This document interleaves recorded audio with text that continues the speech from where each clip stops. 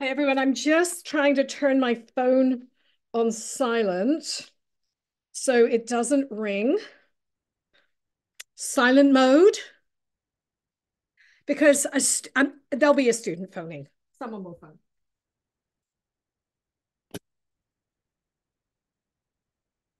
Take that away. The professor is in. All right, sounds good. Okay, I am like so here. I'm here. Hi, what are your names? My name's Alex. And I'm Ariel. Alex and Ariel. Ariel. Hi, Alex and Ariel. Hello. Well, Hi. it's lovely to see you. You know, I've done this about 6 times since 2016. Oh, So I feel like the students that helped me 8 years ago, you're in grade 11, right? Which is 12, like, 12, our senior year. see, oh, grade 12. Yes. So that means that those people will have finished college. Yeah. Isn't that amazing? Let me just put some Arctic earrings in. Yeah, no worries, no worries.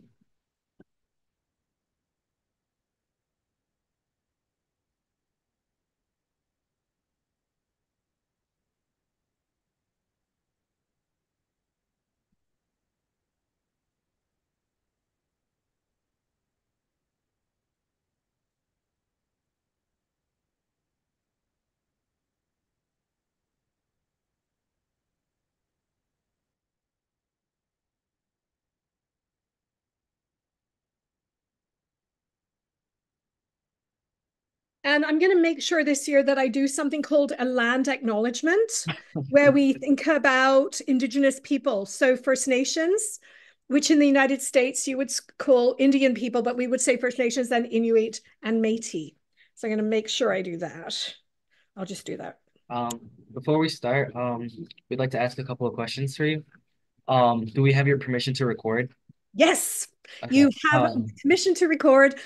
I've already put a link to some of the past recordings because I've been on this a lot, right?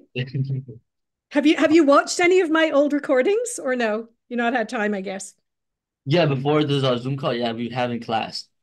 Oh, for some reason, you know what? I keep giving this talk, but I have done different topics. I've done about why plants can't run away, Yeah. poisonous plants. I should do that next year, eh? Yeah. How to poison people you don't like. You didn't learn it from me. There you go.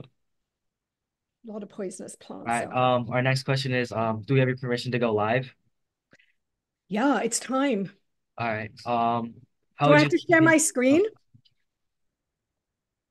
yeah, go ahead. Can I share my screen right now? Yeah, go ahead. Okay, so you'll see it, and I'm actually gonna play it. How's that? Yeah, okay, great. Just- I've ended up going with the same talk because I'm so busy teaching 2 courses. Okay, right. Like I know what I'm talking about. I've done this a million times before. Good. Um, There we are. all right. How would you like to take questions? Do you want us to wait until the end, or do you want us to ask along the way? Let's let's let's do it along the way and make it more interactive. So if people are people going to be typing questions in the question and answer box? Yeah. Yes. So just say, "Oh, got a question incoming." And I'll say, "Okay." And then you'll read it out to me, right? Alex and Ariel, you read me the Yeah, question. we'll read it to you. Read it. Because sometimes people let me get a little, how's that? This just says which books are where. Okay, does that look a little tidier in the background? Yeah, it's perfectly fine. Nice. All right, well then let's begin. All right, so good morning, everybody. Welcome back to the third week of MBTI. This is the fourth webinar of the day. It will be presented by Dawn Bazely, and she will be talking about the amazing Arctic plants above the tree line. And off to you, Dawn. Thank you very much, Ariel and Alex. And shout out to Mrs. Trimble and all the amazing teachers, and Mrs. McMullen, who has run this annual event since 2014. I joined in 2016. And I think I've done it about 6 times in that 8 year period. And it's always an honor to be here and to be speaking with such wonderful scientists and conservationists who are raising the issue of biodiversity, and also these wonderful students. We were just chatting, and I said the students who I met back in 2016, they haven't just finished college. They're like probably finishing their PhDs. So it's amazing to think of how quickly time goes by. So I'm going to be talking about amazing Arctic plants and people and climate change today. But I want to start with a land acknowledgement, and I don't know why it's not working. Okay, hang on a minute. Let's see. Here we go. It's going. So in Canada, we are prioritizing our awareness of in Canada Indigenous peoples. So that would be our First Nations. In the United States, I think you would still call them American Indians. I'm not quite sure what is the term today. Also, Métis people and Inuit. And the Inuit are the Indigenous people of Canada who live above the tree line in Arctic regions. So I want to acknowledge that I'm coming to you from the Great Lakes. This is Toronto, so I am on land that is the land of the Mississaugas of the Credit, and I'm in the Great Lakes region, which is the home to many, many Indigenous people. And in fact, I am lucky enough to collaborate and work with, I have many First Nations colleagues here who are preserving biodiversity right here in southern Ontario, sort of the southernmost part of Canada. But I'm going to go way to the north. This is a good friend and colleague, Mina Ishulutak, who I've worked with for many years in the Arctic. Not only is she a filmmaker who makes films about Inuit way of life. I think she's been hosting a CBC, Canadian Broadcasting Corporation program in the last few years. And she's also an Inuktitut, that's the language teacher. And because of her, if I pronounce the words, you're going to see better than I used to. It's thanks to Mina. So I'm going to be taking you to the Inuit homelands. And I'm going to talk about Arctic biology and biomes. Also talk about how people use plants in the Arctic. That's probably a weird thing to think about because you think of the Arctic, you think of ice caps, you think of snow. You're like, oh, plants, really? Um, anyway, but first my land acknowledgement. So we've had that. So it's very important for me to acknowledge and think about this because in terms of what has happened to Canada's Indigenous people, they've undergone many difficult things, including children being taken away from parents and sent to residential schools. So there's a lot of education that's been happening since 2015. What is that? That's like 9 years, but 9 years for everyone to really, who is not Indigenous, to reflect and think about the injustices. Not long enough. So if I can get you to think about it a little bit here, that is great. I am happy. So, okay, I saw there was already a Q&A. Do you want to jump in here, Alex and Ariel? Was there a question or a comment? Should I look at it? Yeah, so we have a question and it's about you actually. It says, I love your earrings. Where did you get them from? Oh, thank you for the question. So these are Inukships, which Inuksuit actually, there's two of them. They are hand carved. They're about 25 or 30 years old. So these are the rocks that would be arranged to give directions in a snowy landscape for Inuit hunters when they're out on the land. These are probably made of narwhal ivory, which is the narwhal is like the unicorn of the sea. It's a kind of whale, cetacean, dolphin relative, and it has this tooth that grows really long. So my husband gave these to me a long time ago, and I am very lucky to, over the years, have acquired a lot of amazing earrings.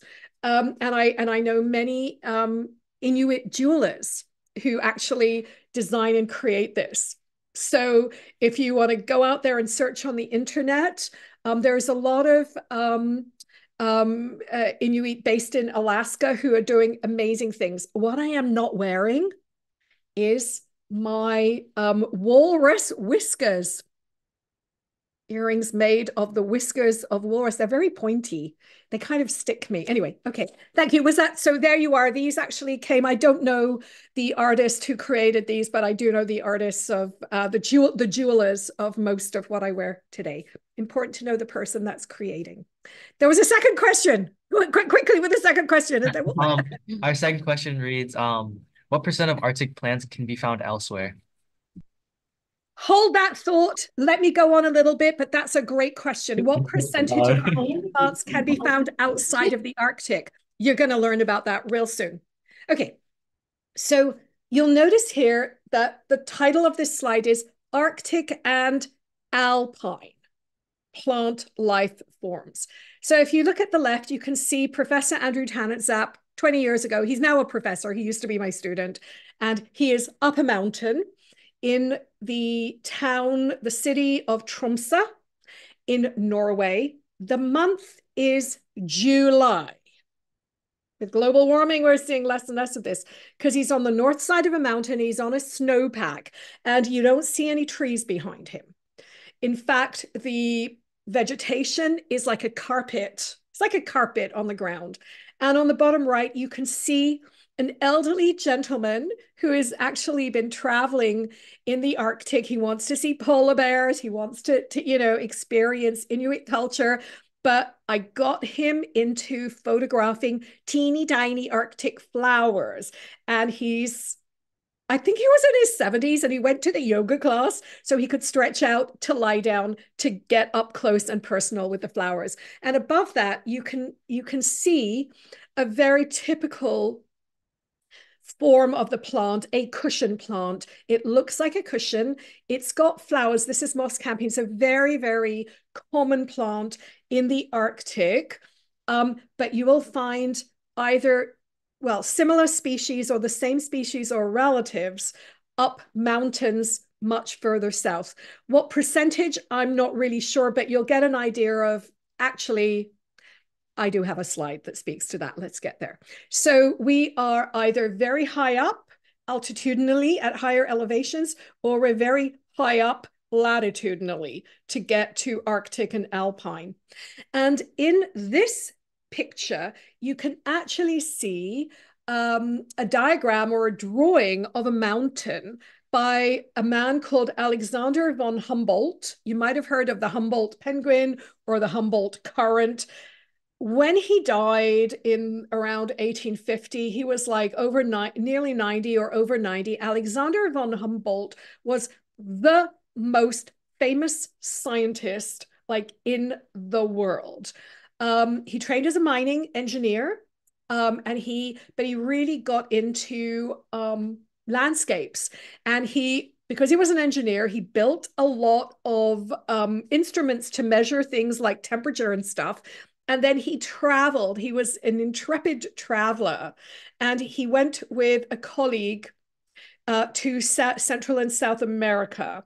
And everywhere he went, he measured what he saw. So what you can see is a mountain. And you can see there are really distinct zones of vegetation. So at the bottom of this mountain, we've got forest, and you go further up and it's forest, but it's like a shorter forest. The trees are kind of disappearing. Then eventually the third level up, there are no trees. We are above the tree line. And then at the top is the snow-capped peak. So this kind of zonation plays out on mountains, especially when they're very tall, like Mount Everest or in the Rockies. And there could be snow all the year round if it's high enough and cold enough. And if Star Trek was real and I could be beamed to the equator, which is 0 degrees latitude, you can see this figure on the right. There are actually two axes. There's altitude, which is the y-axis, so going up higher, and then on the x-axis is latitude, and we're going from the equator and either to the North Pole or the South Pole. And if you could like be beamed into each of those different zones of latitude, going higher and higher up to 90 degrees, you would find yourself in really different locations. So for the altitudinal gradient, you can see that as you go up a mountain, you lose the trees. And that's what Alexander von Humboldt's figure is showing. It's one of his drawings. You can get these copyright-free images online, and you can use them. They are open access. They are out of copyright public domain, and they're super cool to look at. So that is what like over 200 years ago, he knew what was going on. Then you walk north and you see you would be at tropical rainforest in the equators. You would walk into the landscape where I am right now in the area of Toronto. I see a few trees, but it's mostly towns, cities, agriculture. We've lost a lot of our forest. And that's the temperate deciduous forest. I actually am standing in the northern edge of what we call the Carolinian zone, as in the North and South Carolinas, because this is that little area of Canada where we actually get species, plant and animal species that are much more common further south. And their main ranges are towards the Carolinas. So we call it the Carolinian, which is really temperate deciduous forest. So these trees out my window are dropping their leaves. So I have an American elm outside. Unfortunately, it died. It was finally killed by Dutch elm disease. Is there another question? Fire away. We'll get these questions done and then we'll Yeah. So you going. previously mentioned about temperature, and one of the questions says, how do plants survive in the Arctic temperatures? Is it a special evolution or something else? You're going to learn about that later in the talk. Another Okay. question? Uh, um, We'll get to that. yeah, it's just all same thing. What do plants Okay. survive in the Arctic? Same. Keep the faith. Keep the faith. Well, let's carry on. Let's get to the Arctic. So we're in Star Trek, and they're beaming us into these different biomes further and further north. Then we get to literally this coniferous trees, Christmas trees, which is the taiga or the boreal forest, which is around the globe through Canada, Alaska, Northern Europe, Russia. It's like this band of conifers right around the globe. And then if you keep going north, you keep getting beamed north, you get above the tree line, you get into the tundra biome, then you get into ice caps. Okay, so we're going north. This is where we are. And if you look at the annual rainfall and the annual temperature, you can actually put all the biomes around the world, these like tundra or desert or tropical forest or a grassland savanna in Africa. You can clump them together into categories depending on their average annual temperature and their average annual precipitation, which is like snow and rain. So if you are in, let me see if I can put this down here. Okay, I'll put me over here. I just moved me. If you are in a hot, wet place on the planet, you're going to look around and you're going to see you are in a tropical rainforest. It's really humid and moist, and there's like flowers in the trees, epiphytes and stuff like that. Lot of big trees. If you are in a cold, dry place, you are in a desert because it's dry and it's tundra. If you're in a cold, hot place, you're in a subtropical desert like the Sahara or the Mojave Desert or the deserts in Australia or the Gobi Desert. And all of these different locations, you just need to look around and you'll know that you're in a desert or know that you're in a forest or know that you're in a boreal forest, because the most common plants around you are going to be so typical of that location. So in the tundra in the Arctic, we've got these very few trees, if any, but there are no trees, and we'll talk about why. And they're going to be these little cushion plants, and we'll talk about why they look like little pin cushions. So these are biomes, and I'll move myself down here. This is so, sorry about this. I keep not being able to see, and I am sharing. Okay, right. So a biome is a formation of plants and animals with common characteristics or a common vibe or a look due to similar climates, and these same biomes are found in different continents around the world, because it's not about where you are in terms of, am I in Europe? Am I in the North and South Americas? Am I in Asia? It's about where you are in terms of the temperature and the precipitation. And that, my friends, is a Wikipedia definition. And I want to just remind all our teachers out there who, after years and years and years of me teaching students to edit Wikipedia, it's okay for your students to read Wikipedia. You cannot reference it in an assignment because it's an encyclopedia. You should be referencing a book or a journal article, but it's just okay to read Wikipedia. And after 15 years, I'm still having students in my college courses tell me that they don't read Wikipedia because their high school teacher told them it's not reliable. It's reliable. It is open access. Anyone can get there. So to honor Wikipedia, here's a Wikipedia definition. Okay, now let me see. I'm still having trouble going around. Okay, carrying on. Can you still hear me? Sorry, I just clicked a button. Ariel, can you still hear me? Yeah, we can hear you. Good. I'm going to carry on. So here we have now jumped. Thank you, Star Trek, for beaming us all over the world in like 2 seconds. We're in the Arctic regions of Canada. These are the Inuit regions.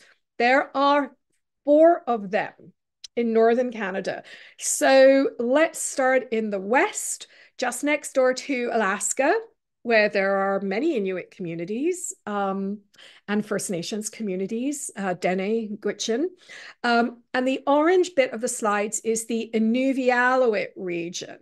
So Inuvik is the town that's at the center of government. Then to the east, we've got Nunavut. That's this yellow area, and it's massive, and it's got the biggest islands in the world, like Baffin Island, Tellerootet. Part of it borders Hudson Bay to the west. Then going further to the east, we have what used to be northern Quebec and is now Nunavik. And to the east of that, we have Nunatsiavut, which is the northern part of the coast of Labrador. And all of these regions are self-governing. So they are not provinces, they are territories, but they are self-governing. Okay. So that's like a state, pretty much, right? So there are elected representatives. And this part of Canada has very low population density.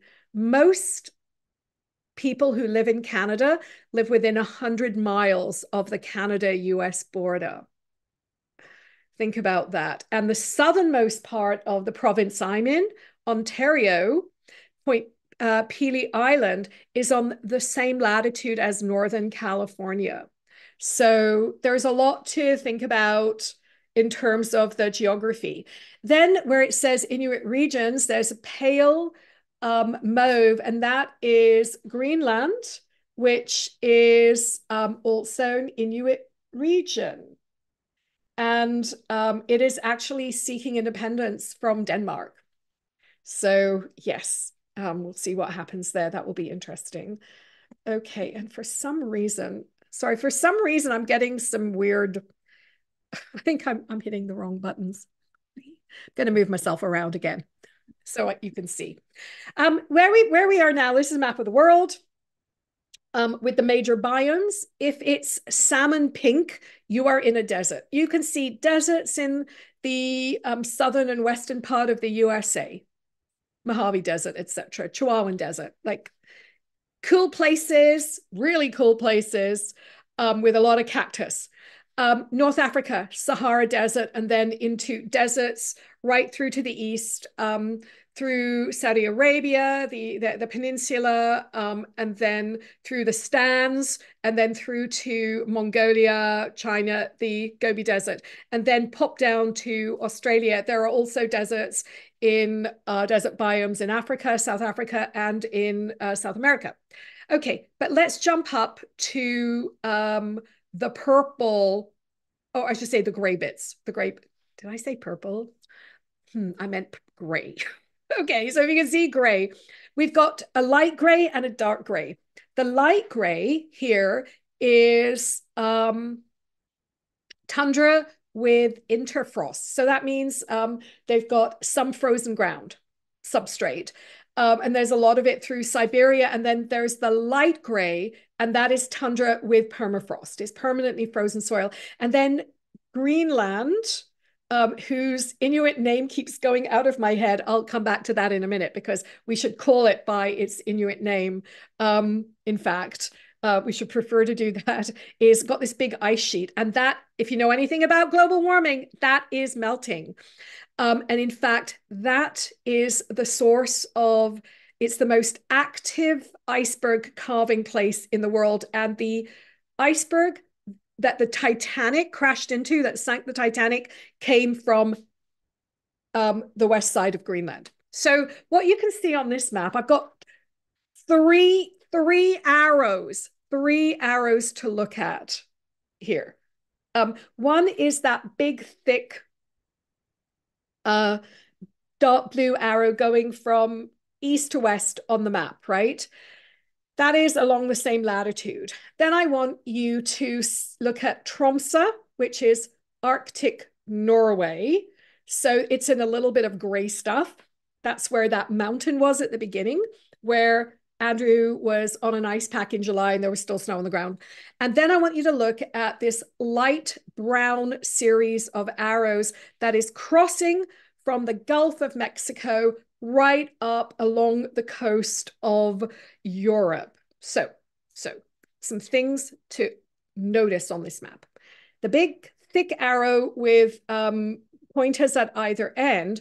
What you can see is in North America, that gray, those gray biomes, the tundra regions, they actually are coming way further south in North America. Do you see that? They're hitting that line. But when you go to Europe, let's look for the gray in Europe. It's all green. It's like light green. And when you look at the kind of, on the left in the legend, what kind of biome is that? Ooh, it's temperate forest above that line, boreal, humid, temperate. These are forests with trees. You have to go all the way to Tromsø to find Arctic alpine tundra type vegetation. But then when you get over into Siberia, northern Russia, you see that that gray zone is coming further south. What is going on here? Well, what is going on is the Gulf Stream, this really important Atlantic Ocean current that is moving warm water from the Gulf of Mexico across to Northern Europe, and it's warming everything up. Unfortunately, a projection of global warming is that as we pump more greenhouse gases into the atmosphere, we are going to interfere with these important ocean currents.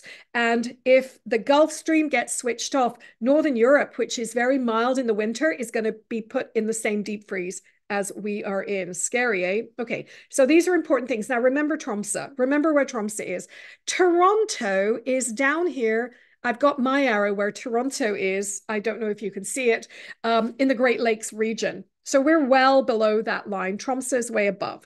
Why do I have this here? Well, it's because of this. Gulf Stream, warming water. This is the botanical garden in Tromsø. You can see trees. There's all these cute trees around. Oh, but it's tundra. No, it's actually like boreal forest. It is located well above. Let's see if I can move this without doing something weird. Tromsø Botanical Garden is located well above what's called the Arctic Circle, but because of the warm water currents that are there, what it means is that the climate is modified enough to have trees and forest, and they can reach way further north than you can get trees and forest in Greenland and Canada. And it means that when I went to the Botanic Gardens, what did I find flowering there? I found the plant, the official flower of my province of Ontario, Carolinian forest, you know, Carolinas, happily living and flowering in that botanic garden. Crazy. You could go to the same latitude in Canada. This will not survive there. It will like be frozen. It just can't survive. So you can see the moderation of these of these important ocean currents. They are moderating the climate. Let's see if I can move this down and get to see me. Okay, a little bit more. Okay, so sorry, I just keep moving me around on the screen because I'm on a laptop. And when you actually look at the Arctic and alpine flowers in the botanic gardens, here are these cute little cushion plants. Look at them, they're so cute. Saxifrages, you'll find them in your own rock garden. People grow them. Dryas, avens, so cute. Aren't they? They're adorable. They are not trees. They are little bunchy, cushiony things, and they are called hemicryptophytes because their buds are right at the soil. They are protected by the scales on the plant and the dead leaves and the litter and the snow, and that is creating a warming environment, a microclimate. So these cushion plants are actually modifying their own micro environments. It's like putting on a down jacket to go outside in the winter. You're modifying, right? That's what they do. Let's see if I can go. Okay, here. So hemicryptophytes are these cute little cushion plants, and if, they are one of the dominant plant life forms in the Arctic. There's also other kinds. Should be doing this. Chamephytes on the bottom right, which are low-lying. So these are sprawling plants. They're lying close to the ground to keep warm. And if the snow comes, they're going to be underneath the snow. And if you look at the left, this is like my only graph I'm showing you. We're looking at the percentage of total flora in the world that's different appearances of plants. This is from the Arctic. So if you look at the white bars, there's a really big, tall white bar that says nearly 50% of the appearances of plants in the world are what are called phanerophyte. That's a tree. Phanerophyte is a fancy schmancy name for a tree. You can see that to the left of that in the Arctic, there's barely any tree forms because if they grow above the snowpack, that minus 40 Celsius, it's just going to shear off the top. Nothing can survive in the winter. So adapt or die. And so really there are no trees there. There are a lot of chamephytes, these low-lying sprawling plants, about 30%. Most plants in the Arctic are 50% are hemicryptophytes. There's full-on cryptophytes, teeny tiny plants, and there's something called a therophyte as well, which isn't that common. But you can see chamephyte, hemicryptophyte, cryptophyte. The black bars are higher than the white bars, which is the average distribution in the entire world. The Arctic is where these kind of plants are at. So what percentage of Arctic type plants are outside? Well, you do actually find quite a few in alpine regions and in people's gardens because they're in your rock garden. They're kind of cute. They have tiny, beautiful flowers. So in the Arctic, your microclimate, this is my friend Lynn Moorman. Let me move myself over here. She is a geoscientist, and in very bad pink type, it says, look at this incredibly warm microclimate for plants in these chert sedimentary rocks. She was trying to educate me about rocks, and I was like, oh, that's nice. Look at this tiny flowering plant. And I was getting excited about that. And she was getting excited about the rocks. But so these are these areas where things are protected. And you can see a shrub behind her, which is a sprawling willow bush. That's basically the tree of the Arctic. When you get really high north, this is classic desert, but it's Arctic polar desert. These are the graves of some of the sailors from the lost expedition of the Franklin expedition. These people were sent by the Royal Navy, the British Royal Navy, to find the Northwest Passage, to try and find a shorter route to get through to Asia and China, to cut off the time for sailing ships to go around Cape Horn in the southern part of Africa. Like the Suez Canal didn't exist then. If you wanted to sail from England to India, you had to go a really long way around a whole bunch of like South Africa, South America. So Panama Canal didn't exist. So they thought, oh, there's this thing you can get through the Arctic, Northwest Passage. And these guys pretty much all died trying, and they got stranded here on this place. And anyway, the ships have been discovered. There's this whole saga. You can read about that. Anyway, so you can see on the top right, we've got these, I just made a montage of my favorite Arctic poppy photos. There are flowers in amongst these rocks. There are avens, that's a rose family. There's little mouse ear chickweeds, which is like a carnation family, tiny, tiny, tiny. And then there's a professional photographer. He isn't lying down, but he's got this massive lens and he's trying to, take pictures. So it's a very desolate place. And the Inuit do very, very well there. They have adapted. So let me change again. Are there any questions that I should answer at this point, Ariel and Alex? Yeah, we had a couple of questions about the regions. So, based on the regions, how does this affect the plant growth and size? Do they mean Arctic within an Arctic region? Yeah. So the further north you go, so as you get above the tree line, you're going to see more shrubs. Actually, you're going to see it right now. Oh, okay. I just showed you polar desert way north, Beachy Island way, way, way, way. Oh, like much closer to the poles than we are, the North Pole. Now, if you look here, it says natural selection has shaped Arctic willow species. Does everyone know that a willow is a tree, weeping willow tree, right? So you can see the top right picture. That is a willow tree in my local park, really big weeping willows, right? Just beautiful in the fall. Underneath it, we've got yet somebody else lying on the ground to take a photograph. So everyone gets that in the Arctic, take a yoga mat, you're going to lie on the ground to take a plant picture, right? You got to really practice your yoga stretching to do this. Seriously, you do this. Now, that little bush that Dr. Martin Lunan is behind is a willow bush. So there's a lot of willow bushes. So before you completely get to polar desert, you will go through a zone where there are no trees, but there are like waist-high willow bushes, right? And that's because they have a snowpack that is higher, because when you get to really high Arctic polar desert in the north, the snowpack is pretty low. So basically, if you're not protected by the snowpack in the winter, that's going to determine the height of the vegetation. Does that make sense? Because anything above it is just, you're like, nah, you're not coming out the end of winter alive, because your buds are going to be just killed with the cold. Now, this chap here that you can see, this is actually Tromsø in northern Norway.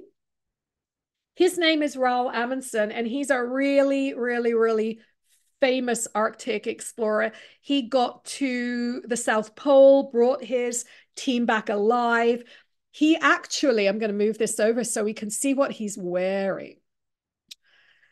So Raoul Amundsen is shown here in Norway. He's a Norwegian dude. He actually lived in central Canadian Arctic for quite a while.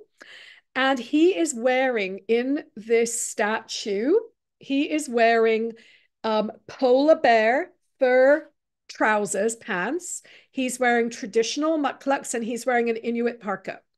So when he went to the Arctic, he learned from the Inuit how to survive in these really crazy cold places. He adapted his behavior. Plants can't adapt their behavior. They just have to, natural selection is happening. If you're too tall, you're not going to survive and produce any seeds, right? So that's being adapted to the environmental condition. And that, my friends, is natural selection for evolution. So when we're up in this tundra, let's talk a little bit about what we're going to experience if we get up there. Well, unlike our long summers here, it's a very short growing season. This is me. about nearly 45 years ago. So I've been doing field work for like a really long time, and I'm a lot slimmer here, and my hair is black, and I'm wearing these cool sunglasses that I think are back in fashion. Horror. And we're coming to the end of the winter. We're coming into spring. I'm studying grasses that are eaten by snow geese. And that snow on Hudson Bay, I'm on the west side of Hudson Bay, it's going to start melting real fast. We have a camp on an island in a river delta, and we're about to get flooded. So I am digging drainage tunnels so that the melt water can like flow away from this island.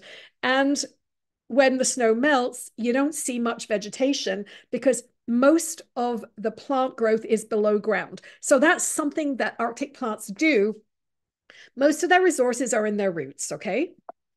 Let's see if we can just go to the next one. And in this slide, you can actually see I'm way high in the Arctic, near Grise Fiord, way high in the high Arctic, not in the low Arctic. So the low Arctic is the lower latitudes. So 61, 62, 63. The high Arctic is a higher number, 70, 80. So we talk about low Arctic being more lush, higher biodiversity, taller shrubs. It's the low Arctic because it's a smaller number on the latitude scale. High Arctic is just a higher number, and high Arctic is where the true polar desert is. But you can see I'm pulling, I don't know whether you can see this, but there is like an ice rip where it's ripped away. Can you see all the roots? Most of the plant is below ground. You will see, if you walk around, you'll see one tiny willow twig. But that plant is like covering, its root system is like 100 feet by 100 feet. It's supporting it. Okay. So that's what's going on there. Now, here's a little bit about me where I have spent a lot of summers. You can see so I was 19. How old are you guys? Are you like 16, 17? 17, 18. So I was only a couple of years older than you when I started going up to do field work. You can start planning right now. So you can see Toronto on this map. And I was like, you can go up to Churchill, which is in Manitoba. It's a province. It's not in the Arctic, but it's got this coastal cold strip. So tundra comes south, and you can see on the big map of the Inuit regions, I'm just south of what is now Nunavut today. And this is where I'm doing field work. All that brown stuff on the ground where there's a girl kneeling down to sample grass, that is going to turn, that's like dead grass. The roots, it's the snow has melted. It's going to get hot. This is end of May. It's going to turn around real fast, like real fast. So here you can see the camp is on a river, an island in the river. Here's me. Yes, I'm carrying a gun. Yes, I'm carrying a rifle. Why am I carrying a rifle? Because there's polar bears. And we have to be scanning for them all the time. And underneath us is polar bear vandalism. That is done by polar bears looking for my muffins.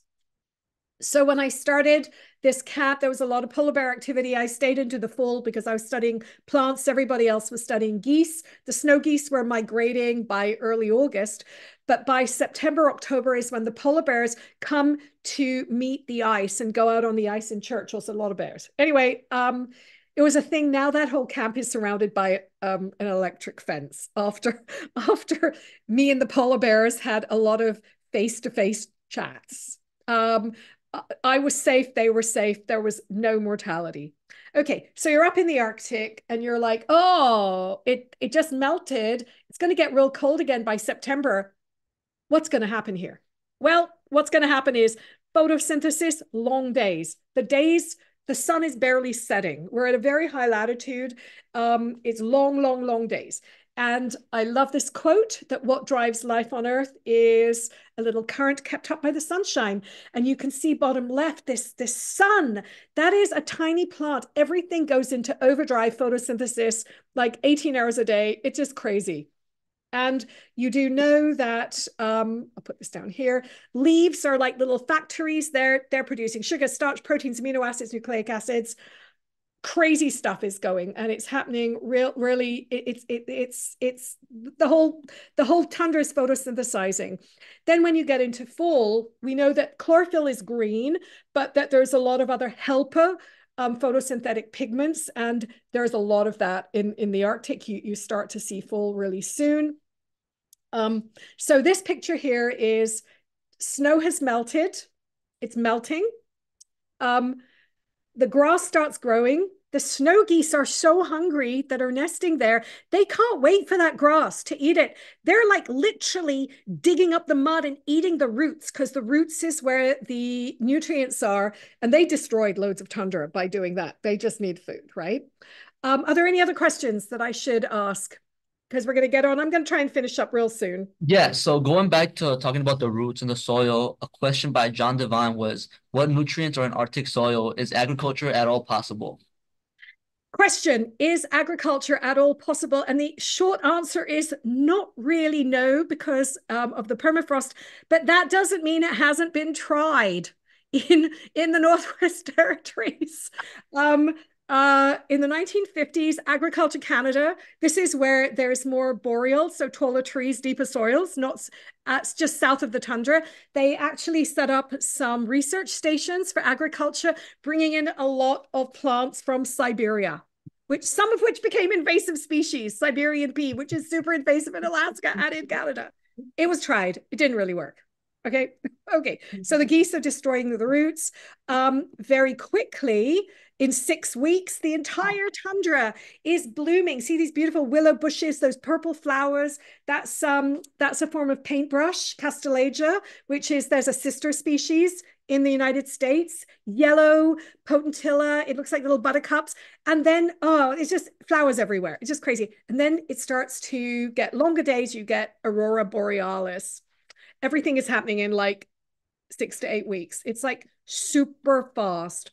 And you can see that the leaves on these blueberry bushes, they're in the shade. This is now, we are in Greenland. We're in Ilulissat, where all the icebergs are coming from, the East Fjord. And you can see the leaves have started to turn red already. So we're going into fall.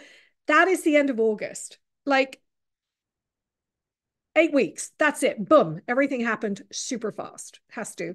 And you can see this is in September in Nunatsiavut. We've got snow on the ground, and fall colors are coming in from these low-lying shrubs, which are willow species, actually. So if you're a plant, do you really have time to be pollinated? Yes, there are bees in the Arctic. There are bees. There are bees. I have seen them, and they kind of buzz around they are there. But for a plant, you can't wait for pollination. So generally, most species do other things. They are perennials. They do this cool thing called vivipary, where the seed actually germinates in the mother plant and will drop off as a seedling. They are wind dispersed. We don't have time for animals to disperse seeds. And bottom right, coltsfoot, a lot of the flowers don't need pollinators. They are clones of the mother plant. They will just set seed and blow around. They don't need to be pollinated. So yeah, it's time. Time is of the essence. And likewise here. So climate change is making longer growing seasons. And you might think, oh, isn't that a good thing? And the answer is not really, because the Inuits' lifestyle has adapted to be out on the ice in winter. Like they're hunting seals, they're hunting, like it really is a winter adapted, ice adapted culture. And when the ice is melting, it makes things very dangerous. And it is very problematic. So this is a really old map from the National Arbor Day Foundation in the United States, 2006. That's nearly 20 years ago. And at that time, because of global warming, which is caused by humans and is not debatable, they had already changed the gardening zones. There are plants that we can now grow in my backyard in Toronto that 30 years ago, it was too cold for them to survive. And you may think, wow, I really want to grow bananas in my garden. But you have to think, in these ecosystems, all the animals and plants are synchronized to the season and the biome. And when you start to push things out of whack, it becomes a problem for culture and pollinators. So in the United States, since 20 years, significant portions of many states shifted at least one full hardiness zone. That means it's warmer, you can grow more tropical plants. like Florida. And Florida's got all these invasive species coming in, but we won't worry about that. I do want to get to the end here. Feel like too much to say. So if you're going to the Arctic, and I hope that many of you will get there, how do you know what's there? Well, you're going to pick up a guide. We got loads of great guides. It's a great place to learn to do plant identification. There's not that many species. So there's a biodiversity gradient. There's not just a latitudinal gradient in these biomes. There's way fewer species. There'll be thousands in tropical rainforest. But in the Arctic, there's just not that many. There are limitations. This is a very harsh environment. Here's some books that you could use: Common Plants of Nunavut, Wildflowers of Greenland. This is what it looks like. There's a range map. It'll tell you where you can find them. I'm covering up my data. So Greenland, for example, has about 500 native species and very few non-Indigenous, non-native species. There's not that many invasive species because the cold kills them, which is for now protecting it. The plants have Latin names. So you can have like some boring flora with very technical. You can have a field guide. I like to match up the picture myself. I do know how to key them out, and then there's lots of local plant lists. There are ferns in the Arctic. There are mosses in the Arctic. There are lichens, which are symbiotic organisms with a fungus and a photosynthetic algae. Recent DNA sequencing shows that these lichens, the orange and the gray, and they're much more complex than we thought. Here's more lichens. Some look like dead wood. What else do we have here? There's algae, again, to the right, desert. Okay, let's just quickly, because I want to wind up and do questions. Plants are really important to the Inuit. Ethnobotany is about how the plants are used. The Inuvialuit Nuchiangit is a book that was written by elders with an ethnobotanist. There's a lot of collaborations now documenting this knowledge before it is lost from elders, because it's really an oral tradition. So there was a real rush to write things down. And Inuit will use plants. These are what all they're using it for, but including medicine, material, technology. And they just love them because they're beautiful wildflowers. And this is a friend of mine in her traditional Inuit clothing. What else? Well, during a cold winter night, in an ice house, how do you keep warm and cook your food? Well, the traditional way was to use the kudlik, which is a soapstone oil lamp. You can see a lady here in one of the communities that I visited, and she's got Crisco oil in there, or olive oil, but it would have been seal blubber. But the wick that keeps the flame going is coming from plants: cotton grass and willow, these kind of floaty Q-tip looking things. In the summer, a lot of that would have to be harvested to keep that kudlik, which is going to light your ice house or igloo. It's going to keep it warm, and it's going to cook your food. There are important grasses in the Arctic, which are used to do basket weaving, because they're on willow bushes to make baskets. So how do you do it? You're going to weave it from the grass. Amazing. Arctic willow is Ukpi suputilu. Suputit is the fluffy seeds. Ukpi is the woody stem. Really important, can be used as a fuel. And also, aspirin. Aspirin. It comes from willow. So you can chew a leaf, deal with your headache. Okay, other forms of traditional Arctic food are from the sea. So seals are really important, seal skins, and whales. And you can see this whole spread prepared by another colleague who's also a filmmaker. She's actually a very famous personality from Nunavut, Ayupita, and she's got this whole spread of everything from Arctic char, which is like salmon, and it's all raw. It's all raw. Loads of berries in the Arctic as well. Blueberries are really, really important. Loads of crowberries, and they're very bitter, and they're high in vitamin C. My favorite, cloudberry, which is like a relative of a strawberry. Each plant produces one berry. You have to be really careful with this one. Grows in a bog. Cloudberries are all around the Arctic, and here is a beautiful embroidery from Sweden. This stuff called hunglit, a mountain sorrel, tastes like lemons. It's super yummy. Dual fireweed. This is the national flower of Greenland. Every part is edible. It's yummy. Seaside bluebells, more like there's a lot of food out there. There's a lot of food out. It's really small. There's a lot of food. This is a really cool book that was written by Lucy Jeremy, who is an Inuit elder, where she's like introducing, it's a kid's book, it's for young people, and it was updated and it's absolutely fantastic. Okay, so I am going to end there and stop the share. And we've got very few minutes for questions. So Arctic plants and people, they're there in the Arctic, they're tiny, they're important, and it's being affected by climate change. Go ahead. What questions do we have? Let me look at Q&A. Okay, looking at questions. Okay, taking it from the bottom. How many times have I visited the Arctic, mate? I can't even count. I don't know. I go a lot as a public science botanist with Adventure Canada, a lot, and I have been in the former Soviet Union, Russian Arctic.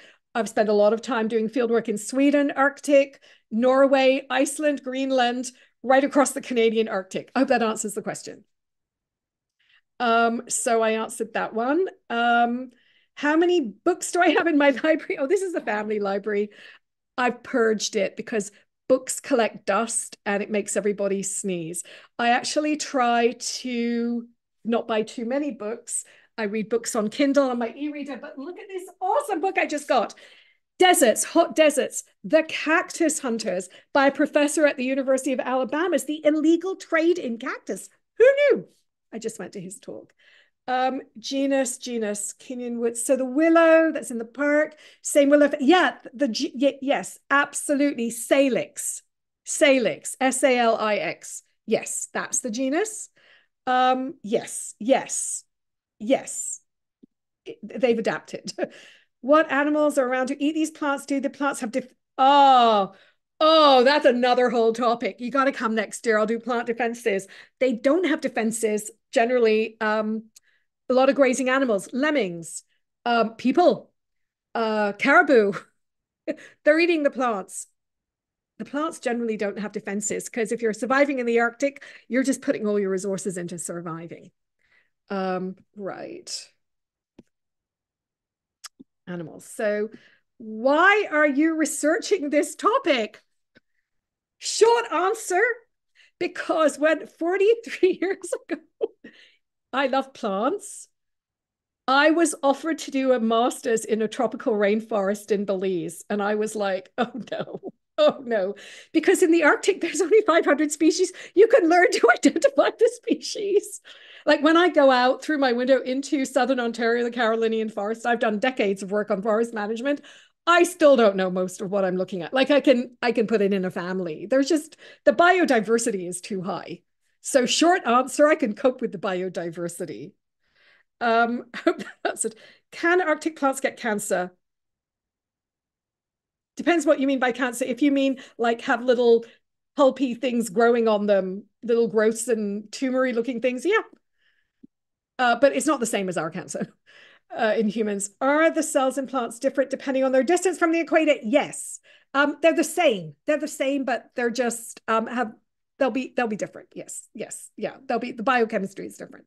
Do animals eat any of the yes, totally. Because geese, Canada geese, snow geese. What do plants need to survive in the Arctic? Same as anything else. Sun, water,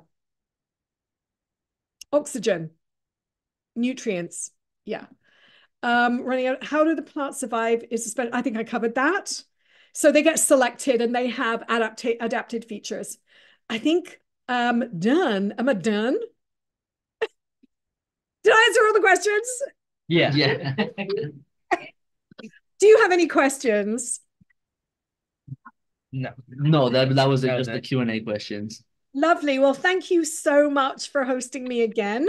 I'm excited to watch some of the other talk students in my applied plant ecology course. It's like a senior year college course.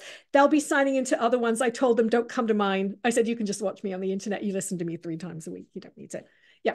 Okay. Take care, everybody. Are we All going right. to sign off? Is there anything else we need to chat?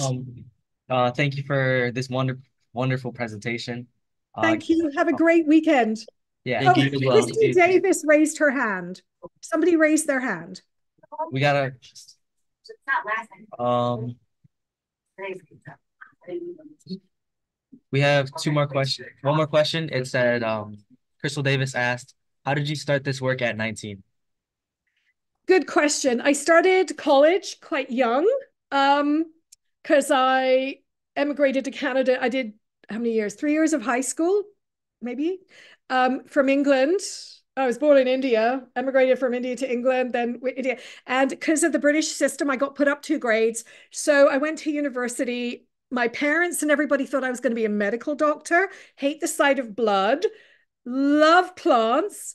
And literally in my 3rd year, my professor said, we have a position for a field assistant. Do you want to come and be a field assistant for a young woman who is studying the grasses grazed by snow geese?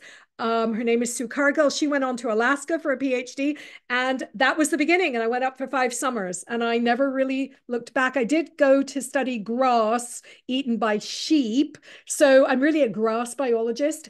And I left doing fieldwork in the Arctic in 1984. I did 5 summers on Hudson Bay. It took me 20 years to get back to the Arctic. So what was the other question? And I always wanted to get back to the Arctic because I just love the Arctic because I Well, know the plant species. What was That the was other one question? question. it was just the same question repeated again. It was the same question. There you are. I hope that answers the question. Yeah. Yeah. So I was offered a chance. My mother, okay, this is really important, students. Don't tell your mother that you have to be trained to carry a gun because there's polar bears. She never knew until quite recently. Don't tell your mother. Okay, just go. Just go. Thank you for this Bye. wonderful, thank you for this wonderful presentation. It was nice Thank having you. you. Thank you. This concludes our fourth webinar. We hope you enjoyed it. Our next webinar will be with Peggy and Pam